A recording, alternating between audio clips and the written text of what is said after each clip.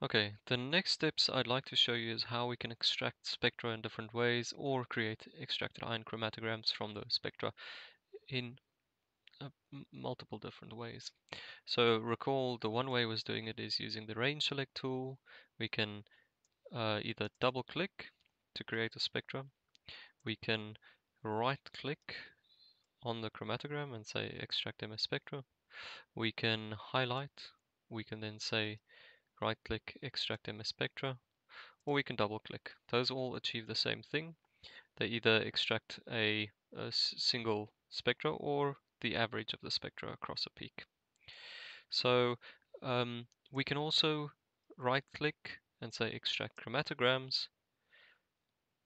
Then we can create extracted ion chromatograms for particular features.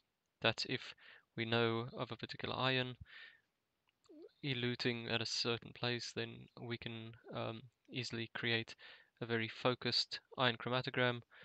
And for now, let's try and create that using some of the data that we have. So for this particular peak, I'm going to do a range select. I can even do some background subtracting. Right click, define this area as background. I can right click on this spectra and subtract the background spectra. And then I've got something that's cleaned up a little bit. Okay, so in this case, we've got diazepam. We've got it eluting at about 8.3 minutes. And we can maybe also decide what else is in our spectrum. So, and we can use the delta mass caliper to see if there's anything obvious in terms of adducts and that we need to consider when we're extracting a spectrum. So in this case, I'm measuring peak to peak.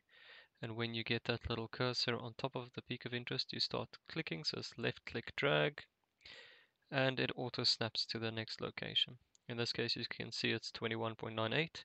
That represents a sodium. So we know this is a sodium adduct. Again, if you're not seeing any of these masses, it could be because you need to adjust the peak threshold. So we'll adjust the peak threshold, then we can start seeing some of these masses.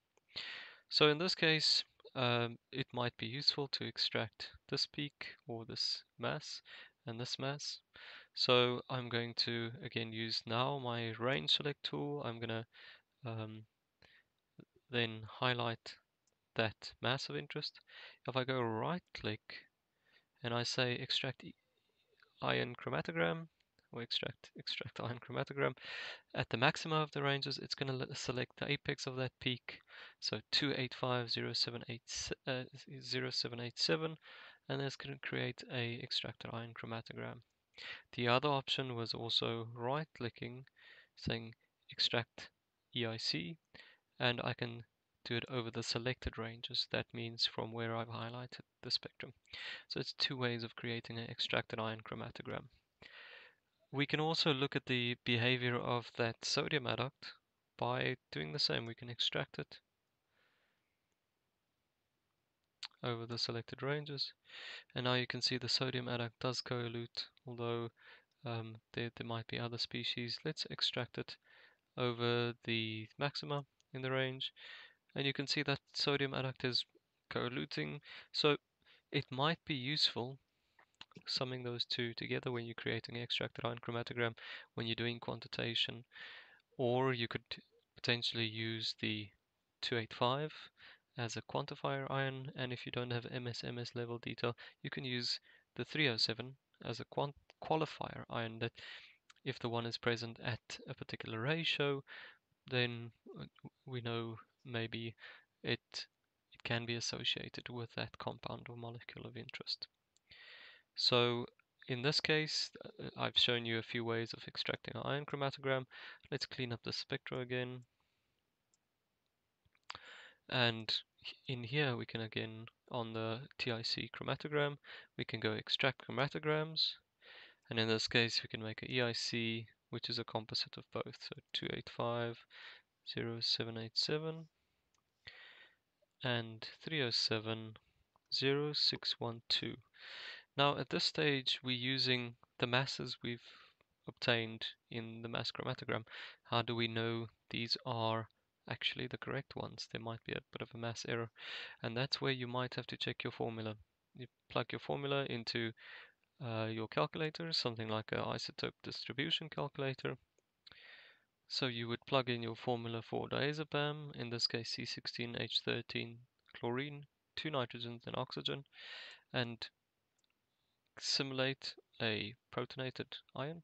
In this case we get a mass of 2850789, so slightly different from the other value we had, so let's correct that, 89.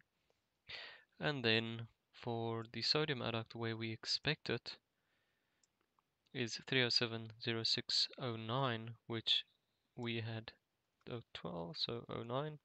So now we can create a extracted ion chromatogram, a composite one composed of both ions or both species.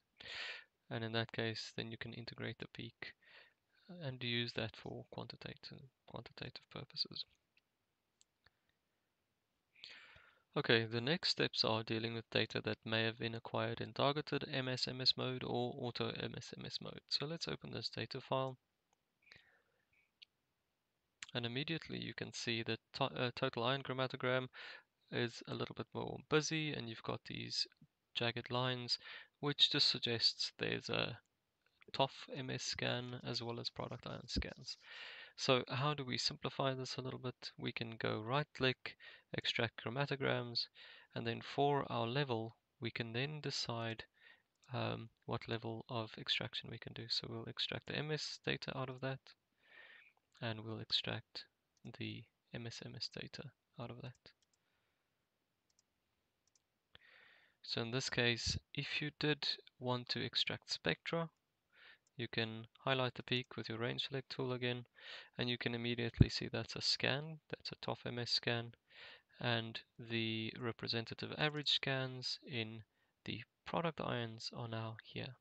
So as the instrument is going through the different acquisition parameters depending on how the method has been set up.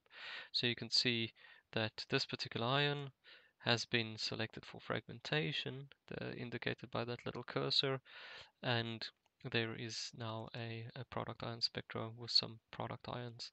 And there's some useful information potentially if you're doing structural elucidation work. You can use your delta mass caliper and very quickly establish what are some of the fragmentation events and what are the losses from the main ion. So in this case, if we do measure